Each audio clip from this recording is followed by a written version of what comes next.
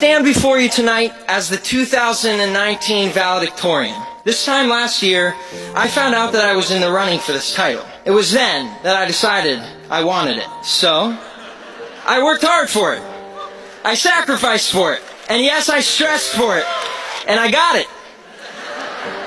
And at our senior award ceremony, it felt so good when I heard my name announced with this title. For about 15 seconds. Maybe I was hoping that all of my problems would fade away in comparison to this amazing achievement. But none of that happened. I realized that the stress of this year for this goal and a 5-minute speech was paid for with the lack of attending to relationships in my life. Nothing is more important than your healthy relationships. Nothing.